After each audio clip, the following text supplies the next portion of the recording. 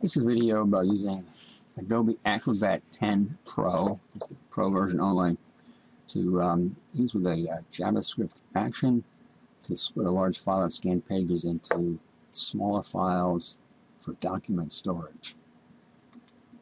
Now the reason you want to do this is, let's say you're scanning a lot of things, utility bills, and you want to scan them all at one time, drop them into a automatic sheet feeding scanner, and maybe scan a couple hundred bills. But then in order to access them online, they need to be in separate files. So this provides a way to do that and have them end up in sequence as they came out of the original scan. So if you scan them in sequence, they'll come out in this. So I'm looking right here at a file consisting of scanned bills in Adobe Acrobat. And what we need to do is create an action that will split this up. So the first step in doing this is I'm going to take a look at the directory, and what we see here is this file that we're looking at just now. So we'll see what that looks like after we've done this this program. So the first thing we need to do is get the JavaScript for the file for the action, and we could just write that from scratch, or the easiest thing to do would be to get a free download of that, which you can do, and that would be from drinfrastructure.com. And this is drinfrastructure.com, and under downloads, Adobe Acrobat, split file script, and this is the file that we're looking for, and we're going to download that, and we just might want this one right here too, so we'll download that one as well, and it takes care of us for that.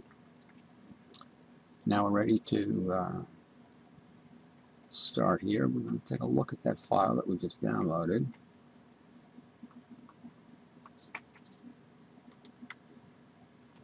This is the second file that we downloaded, and I'm just going to copy some stuff out of here.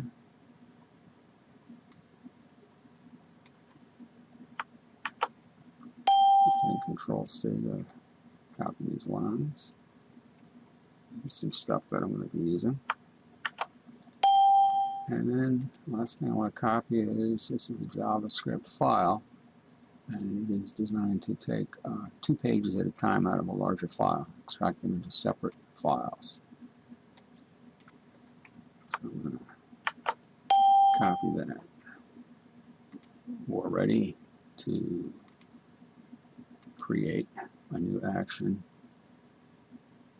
Now you can see I already have some actions in here, extracting pages. So I'm going to call that something different from that one. This one is called extract double pages. So the next thing we'll do here is create a new action. And the type of action here, execute JavaScript. And we'll start with a file that's open in Acrobat, and then we're going to execute the JavaScript, and we have to configure that. So in order to do that, we're going to paste that script that we just downloaded right into here.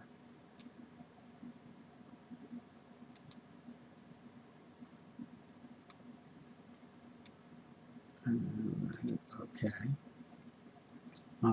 It's going to save to, if you wanted to change this, you could set this to ask for what folder, but it works easiest if it saves in the same folder, so I can hit start. And we're going to save that.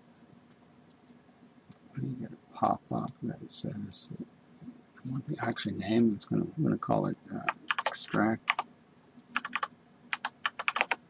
to pages at a time. the action description, I'm going to use what I copied out of that text file that we downloaded. And I'm going to save that. And now we have this action, extract 2 pages at a time. So to check and see how this works, I'm going to go back and take a look. Here's the file that we have open. And so I'm going to click on that. And I get a pop-up. And execute JavaScript. Where it's going to save it to, what it's starting with, and here's the description. I pasted in there. Hit next, and we get another pop-up, and it is action completed. I'm going to close that. I'm going to look in that directory, and here you can see we generated 3 files, started with the same number as the original, and then they're consecutively numbered 1, 2, and 3. So just to check this out, I'm going to take a look at file number 2 and see if we actually have build number 2.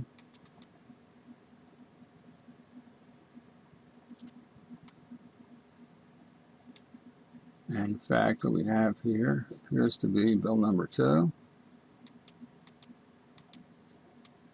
And build number 2, second page. This is a big saver of time.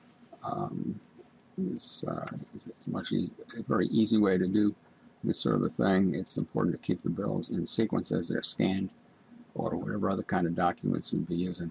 And then you can use something to rename those to whatever file names you need for them.